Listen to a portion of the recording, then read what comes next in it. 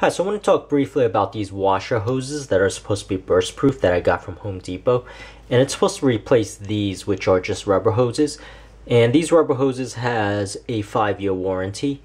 And supposedly, you know, they're going to dry up and they're going to crack and they're going to start leaking.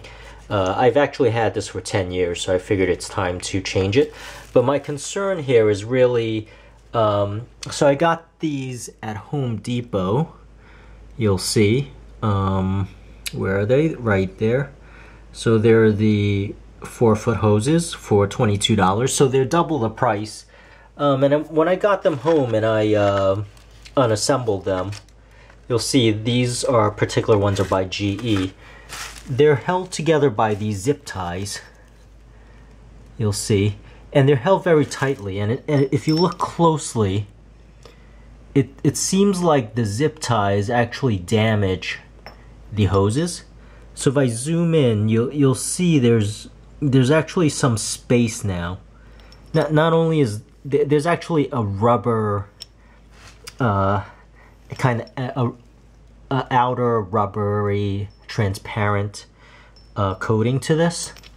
So you'll notice it sort of gets damaged by the zip ties, and you'll notice if you really zoom in, you'll see there's actually holes in the stainless steel threading. So I got these. This is already my second pair because I figured, you know, I don't necessarily want to put these in if there's a risk of it bursting because the zip ties were tied too tight or tied right after this coating was put on. So that is a concern of mine, and let me show you a different view so you can actually see what I'm seeing right there. So you see those are the teeth of the zip ties, and you'll see under the teeth you do see, you know, some of the separation in the stainless steel interweaving. So that's one concern that I have, but you'll see that once in a while throughout this coating, and maybe hopefully it doesn't matter, but the problem is I don't really have a choice, because at this point, since I've already made 2 trips to Home Depot, I only have these left, and it's already you know, getting pretty late, so you know, what choice do I have? And here's the other end where you'll see the same thing. So let me try to steady it so you could see.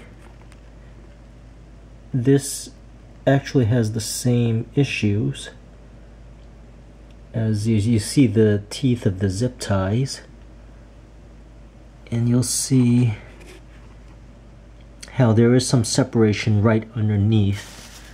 So that is a concern, but oh, there's a good shot of it. So yeah, that's what I mean. And this is my second pair, so each one of these that I've seen actually has this.